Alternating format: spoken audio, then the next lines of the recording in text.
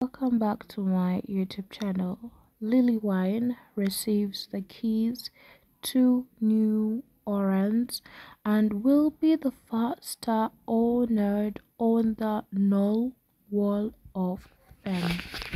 And of course, congratulations to Lily Wine receiving the keys to the city of New Orleans. He will also be the first celebrity honored on the NOLA Wall of Fame on February 6, 2025. The star got emotional. Being honored like this was Winston Fist. Congratulations, Wine.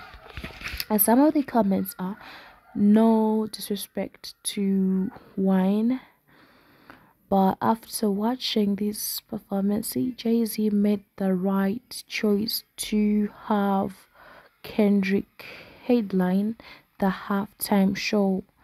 That's all the man wanted, some proper recognition. OMG, I thought that was Flavor Flav.